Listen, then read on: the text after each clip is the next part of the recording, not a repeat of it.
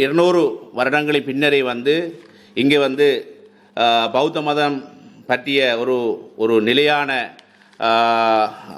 மொழியோ அல்லது அதனுடைய செயற்பாடுகளோ இருந்ததே தவிர விஜயனின் வருகைக்கு முன்னர் இந்த இலங்கைத்தீவிலே சிங்களவர்கள் பூர்வீக குடிகள் என்பதற்கான ஆதாரங்களை பௌத்த பொதுபல சேனாவினுடைய செயலாளர் அவர்கள், அதாவது ஞானசார தேரர் அவர்கள் நிரூபிப்பாராக இருந்தால் நாங்கள் அத்தனை பேரும் நாங்கள் அதை பற்றி யோசிக்கலாம், அவருடைய கருத்தை பற்றி யோசிக்கலாம். அதை அவர்கள் அதாவது ஞானசார தேரர் அவர்கள் அதை நிரூபிக்க முற்பட வேண்டும் என்பதை இந்த இடத்திலே நான் அவருக்கு சவாலாக விடுகின்றேன். ஏனென்று சொன்னால் எங்களிடம் பல ஆதாரங்கள் இருக்கிறது. குறிப்பாக இலங்கையின் ஆதிக்குடிகள் தமிழர்கள்தான் என்பதற்கான ஆதாரம் இந்த இலங்கையினுடைய சிங்கள அரசியல் அமைப்பினாலே அரசாங்கத்தினாலே 1956ஆம் ஆண்டு விஜயனின் வருகை என்ற தலைப்புடன் ஒரு தபால் முத்திரை வெளியிடப்பட்டிருக்கிறது. இந்த தபால் முத்திரை இந்த இலங்கை தீவினுடைய ஆதிக்குடிகள் தமிழர்கள் தான் என்பதை வெளிப்படையாகவே சிங்கள மக்கள் ஏற்றுக்கொள்ளக்கூடிய விதமாக அந்த அரசாங்கத்தினாலே வெளியிடப்பட்டிருக்கின்றது. இந்த விடயத்தை பொதுபல சேனா அவர்கள் மீள்பரிசீலனை செய்ய வேண்டும். ஏன்னா இதை விட ஏகப்பட்ட ஆதாரங்கள் எங்களுடைய கைகளிலே இருக்கின்றன. தமிழ் மொழியையும் அதனுடைய தமிழ் மக்களையும் கொச்சப்படுத்தும் விதமாக பொதுபல சேனாவினுடைய செயலாளர் அவர்கள் இவ்வாறான இனவாத கருத்துக்களை வீசி எங்களுடைய மக்களை, தமிழ் மக்களை இந்த நாட்டினுடைய அடிமைகளாக மாற்றுவதற்கும் இந்த நாடு ஒரு சிங்கள பௌத்த நாடு என்பதை கொண்டு வருவதற்கும், சிங்கள பௌத்த நாடாக இதனை கொண்டு வருவதற்கும் பொதுபல சேனாவினுடைய செயலாளர் போன்ற பல செயற்பாட்டாளர்கள் இனவாத கருத்துக்களை வீசி வருகின்றார்கள். இதனை அவர் உற்று நோக்க வேண்டும். இதனுடைய குவேனி அவர்கள், அதாவது இந்த முத்திரையிலே குறிப்பிடப்பட்டிருக்கின்றது, விஜயன் வருகை தருகின்ற பொழுது இங்கு இந்த இலங்கை தீவிலே குவேனி இருந்தால் அவருடைய வருகையை வரவேற்பதற்காக குவேனி என்றவை இருந்தார் என்பதற்கான முழு ஆதாரம் இதிலே மிக திட்ட தெளிவாக குறிப்பிடப்பட்டிருக்கிறது. இதனை அறிந்து கொண்ட பேரினவாத சக்திகள் இதனை உடனடியாக ரத்து செய்திருக்கிறார்கள். இந்த விடயம் பொதுபல சேனாவினுடைய செயலாளர் அவர்கள் அதனை அறிந்து நன்கு செயற்பட வேண்டும் என்பதை நான் இவ்விடத்தில் கூறுகின்ற அதே வேளையில் இன்றைய காலகட்டத்தில் முதல் மூத்த மொழிகளில், அதாவது பழமையான மொழிகளில் முதல் 10 மொழிகளில் முதலிடத்தை எங்களுடைய தமிழ் மொழி, அதாவது இங்கே குறிப்பிடப்பட்டிருக்கிறது, தமிழ் மொழிதான் இந்த முதல் 10 மொழிகளில் முதல் மொழியாக இருக்கின்றது என்பது இணையதளத்தினூடாக பொதுபல சேனாவுடைய செயலாளர் அவர்கள் பார்க்க வேண்டும். ஏனைய சிங்கள தலைவர்களும் அதனை பார்த்து எங்களுடைய தமிழ் மக்களுடைய தொன்மையை விளங்கிக் கொள்ள வேண்டும். இங்கே குறிப்பிடப்படுகின்றது, Tamil language is more than 5,000 years old and its literature is vast and varied. அரிசி, மா, பால்மா போன்ற இப்படியான தேவைகளை மக்களுடைய மனநிலை அறிந்து கொடுத்துவிட்டு அந்த வாக்குகளை பெற்று சிங்களத்துடன் சேர்ந்திருக்கின்ற, அதாவது இன்று காணப்படுகின்ற ஜனாதிபதி அவர்களுடைய கரத்தை பலப்படுத்துவதற்காக இந்த கட்சிகள் இறக்கப்பட்டிருக்கின்றன. குறிப்பாக அது மொட்டு ஜனமாக இருக்கலாம் அல்லது போட்டில் போட்டியிட்டு இருக்கலாம், ஏன் குறிப்பாக இந்த தமிழ் தேசிய கூட்டமைப்பினுடைய வீட்டு சின்னமாக இருக்கலாம். மக்கள் மிக தெளிவாக இருக்க வேண்டும். இவர்கள் முழுப்பெருமை அரசாங்கத்துடைய சலுகைகளை பெறுவதற்காக களமிறக்கப்பட்டிருக்கிறார்கள். இவர்களுடைய எந்த கொள்கையும் தமிழ் மக்களுடைய நிலத்தை காப்பாற்றாது, எந்த கொள்கையும் காப்பாற்றாது. ஒற்றுமை உரிமை என்று சொல்றார்கள். ஆனால் இத்தவரைக்கும் இங்கே அப்படியான ஒற்றுமை கொண்ட கிழக்கிலே ஏற்படுத்தவில்லை. கிழக்கை மீட்பதற்காக பல புறப்பட்டார்கள். இன்றைக்கு கிழக்கு முற்றுமுழுதாக மாட்டு சமூகத்துடன் கையளிக்கப்பட்டிருக்கிறது. ஆகவே மக்கள் மிக தெளிவாக இருக்கணும். இன்றைக்கு வடக்கு கிழக்கிலே இந்த அரசாங்கத்துக்கு மிக பெரும் தலையீடியை கொடுத்துக் கொண்டிருக்கின்ற கஜேந்திரகுமார் தலைமையிலான அணி, அதாவது சைக்கிள் சின்னத்திலே களமிறக்கப்பட்டிருக்கின்ற அணி இந்த அரசாங்கத்துக்கு மிகவும் ஒரு தலையீடியாக இருக்கின்றது. இந்த அரசாங்கம் எதிரியாக பார்க்கின்ற ஒரே ஒரு தரப்பு இந்த கஜேந்திரகுமார் அணிதான்.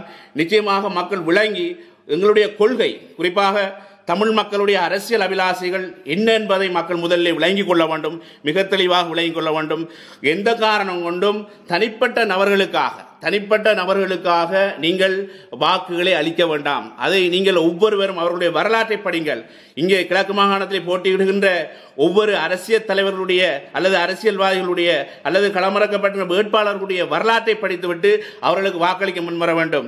வடக்கு கிழக்கு ஒரு தமிழ் மக்களுடைய மறுவழி தாயகம். இந்த தாயக தேசம் ஒரு தேசமாக அங்கீகரிக்கப்பட வேண்டும். தமிழ் மக்களுக்கு நீண்ட காலமாக கடந்த 70 வருடங்களாக தொடர்ந்தும் இனஅழிப்பு நடந்து வருகின்றது. அந்த இனஅழிப்பின் தொடர்ச்சி இதான் இந்த காணி அபகரிப்பினுடைய ஒரு பகுதி. எனவே மக்கள் சரியான கொள்கைக்கு பார்த்து வாக்களிக்க வேண்டும். எங்களுடைய கொள்கையை பொறுத்த மட்டிலே தமிழ் மக்களுடைய இறைமை அங்கீகரிக்கப்பட்டு தமிழ் மக்களுடைய தேசம் அங்கீகரிக்கப்பட்டால் மட்டும்தான் இந்த நில அபகரிப்பை தடுக்கலாமே தவிர வேறு ஒன்றாலையும் நாங்கள் அதனை தடுக்க முடியாது. ஆகவே மக்கள் மிக தெளிவாக விளங்கிக் கொள்ள வேண்டும். கருணாம்மான் என்பவர், அவருடைய வரலாற்றை படித்தால் நன்கு புரியும். உண்ட வீட்டுக்கே வஞ்சகம் செய்து போட்டு வெளியேறின ஒரு ஆள். அவர் எங்களை பொறுத்த மட்டில், அதாவது குறிப்பாக தமிழ் மக்களை பொறுத்த மட்டில் அவர் இன்றைக்கு ஒரு செத்த பாம்பு தான். அவர் என்னத்தை கழிச்சாலும் இனி மக்கள் அவரை நிராகரிக்கப்பட்டவரால் அவர் இனி என்னத்தை கழிச்சும் விடுபட போகிற அது அவர் நம்பியிருக்கின்ற அந்த அரசியல் கட்சிகள், குறிப்பாக அவர் ஏதோ ஒரு கட்சியினுடைய உபதலைவராக இருக்கிறார் என்று கேள்விப்பட்டோம். ஆனால் அந்த கட்சி அது தொடர்பான நடவடிக்கைகளை எடுத்து அவர் ஏதோ 1000 பேரை தான் கொண்டதாக நேற்று முந்தின நாள் கூறியிருக்கிறார். அது தொடர்பாக அவர் சிங்களத்தோட தான் சேர்ந்து வாழுகிறார். அப்போ அவங்களே அது தொடர்பாக முடிவுகள் எடுப்பார்கள் நாங்கள் நம்புகிறோம். சம்பந்தனையா பொறுத்த மட்டில் அவர் பல இடங்களிலும் மிக திட்ட தெளிவாக சொல்லியிருக்கிறார். இந்த நாடு ஒரு ஒற்றையாட்சிக்குரிய நாடு. இங்கு ஒற்றுமையாக எல்லா மக்களும் தமிழ், சிங்கள, முஸ்லீம் மக்கள் வாழ வேண்டும் என்று சொல்லி அவர் பல இடங்களிலே சொல்லியிருக்கிறார். அவர் குறிப்பிடுகிறார் என்னென்றால், இது ஒற்றையாட்சிக்குரிய நாடு, இது ஒரு கிட்டத்தட்ட ஒரு சிங்கள பௌத்த நாடு என்ற விடயத்தை அவர் பல இடங்களில் ஏற்றுக்கொண்டிருக்கிறார். அவர் இது மட்டுமில்லை, கடந்த காலங்களிலே தேர்தல்கள் வருகின்ற பொழுதும் இந்த தீர்வு தொடர்பாக அவர் விசேஷமாக அறிக்கையில் விடுவார். அவருடைய அறிக்கையில் ஒரு விசித்திரமான ஒரு விடயமும் இல்லை. நாங்கள் எங்களுடைய ஊகத்தின்படி அவர் இப்போ கிடக்கின்ற அந்த ஒற்றையாட்சி அரசியல் அமைப்பை நிறைவேற்றுவதற்காக நாங்கள் அவங்களோட சேர்ந்து வேலை செய்ய தயாரான்னு சொல்லியிருப்பார். அதில் அதை மக்கள் நான் நினைக்கிறேன் அதை மக்கள் நன்கு படித்திருக்கிறார்கள். இனிமேலும் அவர்கள் தமிழ் தேசிய கூட்டமைப்பை ஆதரிக்கின்ற சம்பந்தனையாவுடைய அந்த நிலப்பாட்டுக்கு மக்கள் துணை போவார்கள் அல்லது வாக்களிப்பார்கள் என்பது எங்களுக்கு சந்தேகத்தை ஏற்படுத்துகிறது. நிச்சயமாக தமிழ் மக்கள் அவர்களை நிராகரிப்பார்கள். தமிழ் தேசிய கூட்டமைப்பை நிராகரிக்கிறார்னா ஏனைய கட்சிகளை பற்றி மக்கள் முடிவெடுப்பார். இந்த விடயத்தை பல தடவைகளிலே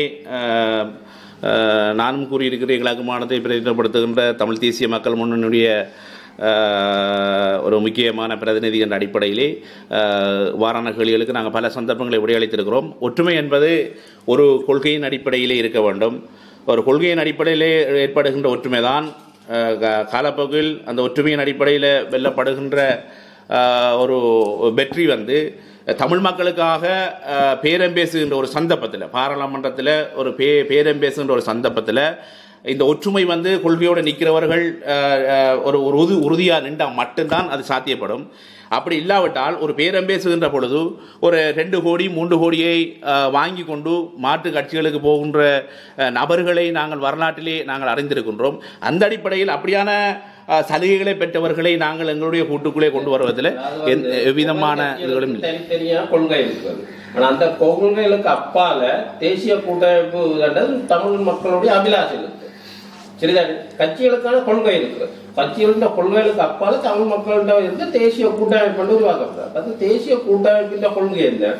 ஏன் அதுல இருந்து இப்ப எல்லாரும் பிரிஞ்சு நின்று நாங்கள்லாம் தலைவர்கள் என்று சொல்லி இந்த உண்மையிலேயே இப்ப ஒவ்வொரு தேர்தல் களத்திலையும் ஒதுக்கின்றார்கள். வடகிழக்குல தமிழருடைய வாக்கு வராமல் தமிழர்களுடைய பிரதிநிதி வராமல் செய்யறதுக்கான ஒரு திட்டமிட்ட செயற்பாடாக நாங்கள் அறிகிறோம். யாரு செய்யறது எல்லாரும் ஒவ்வொரு கட்சிகளும் என்ன சொல்லுங்க, அப்ப தேசிய கூட்டமைப்புல இல்லாமல் சரியா பொதுவானதான தமிழ் தேசிய கூட்டமைப்பு, அதாவது தமிழர்களுடைய அபிலாஷைகள் இருந்தது. கட்சிகளுடைய கொள்கை நிலைப்பாடு வேறு. எந்த கொள்கைக்கு உடன்பட்டுதான் எல்லா கட்சிகளும் நீங்க ஏன் அது பிரிஞ்சு முக்கியமான கேள்வி. ஆமாம், இதுல தமிழ் தேசிய கூட்டமைப்பினுடைய உருவாக்கத்தில் ஆரம்பத்தில் இருந்த கட்சிகளும் மிக பிரதானமான கட்சி ஒன்று அகில இலங்கை தமிழ் காங்கிரஸ். அப்போ இது நாங்கள் ஏன் வெளியேறணும் என்று சொல்லி சொன்னால் 2009 மே 18 யுத்தம் முடிந்த பிறகு நாங்கள் என்ன நோக்கத்துக்காக தமிழ் தேசிய கூட்டமைப்பு உருவாக்கப்பட்டதோ அந்த நோக்கத்துக்காக அதே பாதையில் நாங்கள் செல்ல வேண்டும் என்று நாங்கள் கூறியிருந்தோம். எங்களுடைய தலைவர் மிக தெளிவாக அந்த கொள்கையை அப்படியே கொண்டு போகணும். அதாவது எங்களுடைய ஒரு போராட்டம், ஒரு சுதந்திர ஆயுத போராட்டமும் நடந்து கொண்டிருக்கிறது. இந்த ஆயுத போராட்டத்தின் மூலம் இந்த இலங்கை அரசாங்கத்தினால உலகத்துக்கு வெளிக்காட்டப்பட்டது என்று சொல்லி சொன்னால் இது ஒரு பயங்கரவாத கட்டமைப்பு, இங்கே நடக்கிறதெல்லாம் ஒரு பயங்கரவாத செயற்பாடுகள், மனித குலத்துக்கு எதிரான செயற்பாடுகள் என்பதை உலக அரங்குக்கு வந்து லக்ஷ்மன் கதிராமர் போன்றோரை வைத்து இந்த அரசாங்கம் கூறி வந்தது. அப்போ அந்த நிலையில் தான் தமிழ் தேசிய கூட்டமைப்பு உருவாக்கப்பட்டது. எங்களுடைய போராட்டத்தை நியாயப்படுத்துவதற்காக நாங்கள் ஒரு இன விடுதலைக்கான ஒரு போராட்ட கட்டமைப்பு, எங்களுடைய மக்களுக்கான விடுதலை வேணும் என்பதை சர்வதேச அரங்குகளிலே ஒரு ஜனநாயக வழியில் வந்து கூறுவதற்காகத்தான் தமிழ் தேசிய கூட்டமைப்பு உருவாக்கப்பட்டது. ஆனால் யுத்தம் முடிந்த பின்னர் வந்து அது என்ன நோக்கத்துக்காக உருவாக்கப்பட்டதோ அந்த இடத்திலிருந்து தமிழ் தேசிய கூட்டமைப்பினுடைய தலைமை தவறுகிறது. அந்த நிலையில் இருந்தது. அதனால தான் தமிழ் தேசிய கூட்டமைப்பில் இருந்த அகில இலங்கை தமிழ் காங்கிரசினுடைய தலைவர் கயேந்திரமார் பொன்னம்பலம் அவர்கள் தமிழ் மக்களுடைய கொள்கை, அதாவது தமிழருடைய தேசமும் அதன் இறைமையும் அங்கீகரிக்கப்பட வேண்டும், தமிழுடைய தாயகம், தேசியம், சுயநிர்ணயம், அந்த சுயநிர்ணயத்துக்கான போராட்டம் அங்கீகரிக்கப்பட வேண்டும். எனவே அந்த கொள்கையை கைவிட்டு போட்டு தொடர்ந்து நாங்கள் இந்தியாவினுடைய நலன் கருதி, தமிழ் மக்களை கருதாது இந்தியாவோட நலன் கருதி இந்தியா சொல்வதற்கெல்லாம் தலையாட்டி கொண்டு எங்களால் போக முடியாது. ஆகவே நாங்கள் எங்களுடைய தமிழ் மக்கள் நாங்கள் என்ன நோக்கத்துக்காக அந்த கொள்கையை கொண்டு வந்தோமோ அதே கொள்கையை நாங்கள் அப்படியே கொண்டு போகணும். இது வந்து வெறுமனே தமிழ் தேசிய மக்கள் முன்னணியுடைய அல்லது அகில இலங்கை தமிழ் காங்கிரசுடைய கொள்கை இல்லை. இது தமிழ் மக்களுடைய கொள்கை. தமிழ் மக்களுடைய கொள்கையை தொடர்ந்து நாங்கள் கொண்டு செல்ல வேண்டும் என்பதற்காகவே நாங்கள் 2010 நாங்கள் ஆரம்பித்து அதிலிருந்து வெளியேறி நாங்கள் புதிய கட்சியை ஆரம்பித்து நாங்கள் செயற்பட்டு வருகின்றோம். இது தமிழ் தேசிய மக்கள் முன்னணியுடைய கொள்கை வந்து இது எங்களுடைய கொள்கை இல்லை, இது தமிழ் மக்களுக்கான கொள்கை. வந்து இப்போ தமிழ் தேசிய கூட்டமைப்பு சொல்வது கொண்டு வடக்கு கிழக்கு இணைக்கப்பட வேணும், அவர்களுடைய சுயநிர்ணயம் அங்கீகரிக்கப்பட வேணும் என்று தேர்தல் விஞ்ஞாபனத்திலே அவர்கள் பல களங்களிலே பல தடவைகளிலே அவர்கள் தேர்தல் விஞ்ஞாபனத்திலே போட்டிருக்கிறார்கள். ஆனால் அவருடைய செயற்பாடுகள் வந்து வேறு விதமாக இருக்கிறது. வந்து வடக்கு கிழக்கு இணைக்கப்படும் என்று சொல்கிறார்கள். ஆனால் அதுக்குரிய ஸ்டெப்புகள் வந்து ஒரு நடவடிக்கை கூட 2 தடவைகளை பாராளுமன்றவர்கள் இன்னும் அந்த செயற்பாட்டில் இறங்கவில்லை. வந்து அப்படியான ஒரு சூழ்நிலை மக்களை ஏமாற்றத்துக்காக இவங்களை வார செயற்பாடுகளை தவிர தமிழ் தேசியம் சக கூட்டமைப்பு இன்றைக்கு அந்த தேசியம் என்ற விடயம் கொடுக்கப்பட்ட தமிழ் கூட்டமைப்பாக தான் இன்றைக்கு இருக்கு. வந்து அங்கே அவங்க தமிழ் தேசியத்தை கரைக்கிறதுக்கான செயற்பாடுகளை அந்த தலைமை செய்யக்குள்ள நாங்கள் அதில் இருக்கிறதுல இந்த அர்த்தமும் இல்லை. ஏனையவர்கள் அதிலிருந்து ஒதுங்கிறதுக்கான காரணங்கள் அது அவங்களோட தனிப்பட்ட இதுகளாக இருக்கலாம். வந்து ஆனால் நாங்கள் அகில இலங்கை தமிழ் காங்கிரஸ் வெளியேறினது தமிழ் மக்களுடைய கொள்கையை வந்து கைவிட்டு போட்டு உங்கள் தனிப்பாதையில் ஓட வழிக்கிடத்தான் நாங்கள் அதை வெளியேறி இன்றைக்கு ஒரு மக்கள் மத்தியில் ஒரு மிக பிரபலியமாகவும் ஒரு மிக பரமான ஒரு கட்டமைப்பாகவும் இன்றைக்கு மக்கள் நம்பி இந்த தேர்தலில் வரப்போகிற தேர்தலில் நாங்கள் நினைக்கிறோம் அமோகமாக வாக்களித்து எங்களோட கயேந்திரமார் அணியை பலப்படுத்தும் என்ற நம்பிக்கை எங்களுக்கு மக்கள் மத்தியில் இருக்கு. கொள்கையிலிருந்து தவறி இந்த அரசோடு சேர்ந்து இந்த நாடு ஒரு ஒற்றையாட்சி அரசியலமைப்புக்குரியது, இந்த நாடு ஒரு சிங்கள பௌத்த நாடு என்பதை எப்போ ஒட்டுக்கொண்டாரோ அன்றையிலிருந்தவர் உண்மையில் வந்து வீட்டை போயிருக்கவனும். ஏனென்றால் சம்பந்தன் ஐயா வந்து குறிப்பாக வந்து தமிழ் தேசிய கூட்டமைப்பு தலைமையாக இருக்கின்ற சம்பந்தன் ஐயா அவர் வீட்டில் இன்னும் ரெஸ்ட்டில் இருக்க வேண்டிய ஆள். ஏனென்றால் அவருடைய கருத்துக்கள் பல இடங்களிலே அவர் திட்டத்தெளிவாக சொல்லியிருக்கிறார். இந்த நாடு ஒரு பௌத்த நாடு என்று சொல்லி அப்படி என்று சொல்லி சொன்னால் தமிழ் மக்களுக்கு தலைமை வைக்கக்கூடிய தகுதி அவருக்கு இல்லை. அதை கொண்டு நடத்துறதுக்கான மாட்டு தலைமைத்துவத்திட்ட கையளிக்க வேணும். இன்றைக்கு நாங்கள் மாட்டு தலைமைத்துவம் 2010 நாங்கள் உருவாகியிருக்கிறோம். கயேந்திரமார் தலைமையிலான அணிதான் மாட்டு தலைமைத்துவம். மற்றவர்கள் எல்லாம் வந்து எந்த விதமான கொள்கையும் இல்லை, தங்களுக்கு பதவிகள் கிடைக்கல என்று வெளியேறினாலே தவிர கொள்கைக்காக வெளியேறினாக்களில் இல்லை. அப்போ சம்பந்தனையா இந்த இடத்துல அவர் எடுக்க வேண்டிய முடிவு என்று சொன்னால் அவர் உண்மையில் வந்து தமிழ் தேசிய கூட்டமைப்பை கலைச்சி போட்டு தமிழ் தேசியத்தோடு நிற்கிற தரப்புக்கு தங்களுடைய இருக்கிற நபர்களை அல்லது தங்களை நம்பி வாக்களித்த மக்களை திசை திருப்பி விட்டு அவர் வீட்டுக்கு செல்ல வேண்டிய ஒரு ஆள். இந்த தேர்தலில் அவர் போட்டியிடார் என்று சொல்லி சொன்னால் இருக்கிறதையும் வந்து பழுதாக்குறதுக்காகத்தான், இருக்கிற தமிழ் மக்களுடைய பலத்தையும் வந்து உடைத்தறிவதற்காகத்தான் அவர் வந்து இந்த தேர்தலில் களமிறங்கியிருக்காரு. நாங்கள் நம்புகிறோம் நிச்சயமாக தமிழ் தேசிய கூட்டமைப்புன்றது இந்த தமிழ் மக்களுக்கு இந்திய நிலையில் தமிழ் தேசிய கூட்டமைப்புன்றது தமிழ் மக்களுக்கு தேவையில்லை. தமிழ் தேசிய கூட்டமைப்பை நாங்கள் பிள்ளைன்னு சொல்கிறோம் என்று சொன்னால் அரசாங்கத்தோடு சேர்ந்து நின்று அரசாங்கத்தை இதுவரையும் சலுகைகளை பெற்று இது அமைச்சர் பதவி, குறிப்பாக கிழக்கு மாநிலத்தில் ஒரு பரவலாக கதாடிப்படுது அமைச்சர் பதவிகளை பெற நிறைய பேர் கவனிக்கிறார்கள். இந்த அமைச்சு பதவிகளை பெறுபவர்கள் வந்து மிக முக்கியமாக தோற்கடிக்கப்பட வேண்டும். அப்ப விடுதலை புலிகள் தமிழ் தேசிய கூட்டமைப்பு உருவாக்குறது என்று சொல்லுவார்கள். இல்லை, தமிழ் தேசிய கூட்டமைப்பு விடுதலை புலிகள் உருவாக்குனது ஒரு நல்ல நோக்கத்துக்காக. ஆனால் துரஷ்டவசமாக விடுதலை புலிகளுடைய ஆயுத போராட்டம் ஆவணிக்கப்பட்ட பிறகு இவர்கள் என்ன நோக்கத்துக்காக உருவாக்கப்பட்டார்களோ அந்த நோக்கத்தை கைவிட்டு விட்டு வேறொரு பாதையில் தமிழ் மக்களுடைய கொள்கைகளையும் கைவிட்டு விட்டு வேறொரு பாதையில் அவங்க இன்றைக்கு காலடி எடுத்து வைத்தார்களோ அண்டையிலிருந்து அந்த தமிழ் தேசிய கூட்டமைப்பு மக்கள் நிராகரித்திருக்க வேண்டும். ஆனால் மக்களை இதுவரைக்கும் பொய்யான போலித்தனமான போலி தேசியங்களை பேசிக்கொண்டு மக்களை ஏமாற்றியிருக்கிறார்கள். ஆகவே தமிழ் தேசிய கூட்டமைப்பு பண்ற ஒரு கட்டமைப்பு இனி தமிழ் மக்களுக்கு தேவையில்லை. தமிழ் தேசிய கூட்டமைப்பு உண்மையா உருவாக்கப்பட்டது தமிழர்களுடைய கட்சிகள் ஒற்றுமையா ஒருமிச்ச பலத்தோடு இருக்கணும் என்ற ஒரு அடிப்படையில் தான். அது ஒரு தமிழ் மக்கள் அரசியல் பலத்தை பலமிக்க இல்லை கூட கருத்துக்கு நான் சரியான ஒரு பதிலை தர வேணும். என்னென்றால் இப்போ அகில இலங்கை தமிழ் காங்கிரசினுடைய தலைவர் கயேந்திரமார் பொன்னம்பலம் அவருடைய தந்தையார் வந்து சந்திரிகா அம்மையாரால் அவர் வந்து ஒரு சர்வதேசத்துக்கு வந்து கூட்டமைப்பு உருவாக்கப்படுவதற்கு முன்னர் இந்த ஆயுத போராட்டத்தை வந்து நியாயப்படுத்தி சர்வதேச அரங்குக்கு வந்து அவருடைய கருத்துக்களை மிக தெளிவாக சர்வதேசத்துக்கு கூறி வந்தார். அப்போ இந்த போராட்டம் ஒரு கட்டத்தில் நியாயப்படுத்தப்பட்டு வருகின்ற ஒரு சந்தர்ப்பத்தில் சந்திரிகா அம்மையார் வந்து அவரை சுட்டுக்கொண்டார், வெளிப்படையாக சுட்டுக்கொண்டார். அப்போ அதுக்காக தமிழில் விடுதலை புலிகளின் தலைவரால் வந்து முதலாக மாமனிதர் பட்டம் அவருக்கு வழங்கி கௌரவிக்கப்பட்டது. அவருடைய மகன் தான் வந்து கயேந்திரமார் பொன்னம்பலம். அப்போ அவர் இந்த தமிழ் தேசிய கூட்டமைப்பில் அகில இலங்கை தமிழ் காங்கிரஸுக்கு தலைவராக ஒரு இணைந்து 4 கட்சிகள் ஒருங்கிணைந்து தமிழ் தேசிய கூட்டமைப்பு உருவாக்கப்படுது. அந்த அதிலிருந்து அவர் வெளியேறதுக்கான காரணம் வந்து தன்னுடைய தந்தையார் எந்த நோக்கத்துக்காக இந்த மக்களுடைய போராட்டத்தை வந்து எந்த நோக்கத்துக்காக அவர் உலகத்துக்கு தெரியப்படுத்த எந்த நேரத்துக்காக கொல்லப்பட்டாரோ அந்த தந்தையாருடைய பாதையை தந்தையார் என்னத்துக்காக உலகத்துக்கு இந்த விடயங்களை தெரியப்படுத்தி வந்தாரோ அந்த இதை தானும் கொண்டு செல்ல வேண்டும். இந்த போராட்டத்தை வந்து ஒரு உண்மையாக நியாயமான தமிழ் மக்களுடைய ஒரு சுயநிர்ணயத்துக்கான போராட்டம், இந்த மக்களுக்கான விடுதலையை எப்படியாவது பெற்றுக் கொடுக்க வேண்டும்ன்றதுக்காகத்தான் இந்த தமிழ் தேசிய கூட்டமைப்பு வெளியேறார். ஏன் வெளியேறாருன்னா தமிழ் தேசிய கூட்டமைப்பு ஒரு பிள்ளையான பாதையில் போக்குள்ள அவர் அதிலிருந்து வெளியேறி இன்றைக்கு அவர் ஒரு பலமான ஒரு கட்டமைப்பை உருவாக்கி இன்றைக்கு மக்கள் மத்தியில் ஒரு மாற்று தலைமைத்துவத்தை அவர் அந்த இடத்தை பிடிச்சிருக்கிறார். அதை நீங்கள் இந்த வருகின்ற தேர்தலில் மிக தெளிவாக அவதானிக்கலாம்.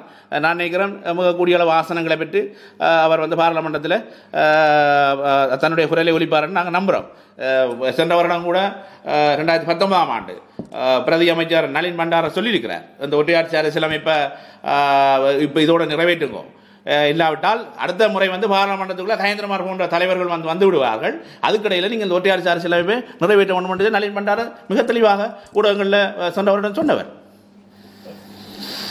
தலைவர் திரு சம்பந்தனையா அவர்கள் திருமலை மாவட்டத்திலே போட்டியிடுகின்றார். நிச்சயமாக அவர் வந்து இந்த முறை தோற்கடிக்கப்படுவார், மக்களால் தோற்கடிக்கப்படுவார். என்றால் உண்மையை விளங்கி கொண்ட மக்கள் எந்த காரணம் கொண்டும் இந்த முறை வந்து சம்பந்தனையாவுக்கு வாக்களிக்க மாட்டார்கள். அப்படி தோற்கடிக்கப்பட்டால் டிஎன்ஏயில் பெறப்படுகின்ற ஆசனங்களை வச்சுக்கொண்டு அவர் சில வேளை போனஸ் ஆசனங்களை வழங்கி அவரை தொடர்ச்சியாக இந்த அரசியலில் வச்சுக்கொள்றதுக்கு அவருடைய சீடராக இருக்கின்ற பேச்சாளராக இருக்கின்ற திரு சுமந்திரன் அவர்கள் அந்த வேலையை செய்வார் என நான் எதிர்பார்க்கின்றோம்.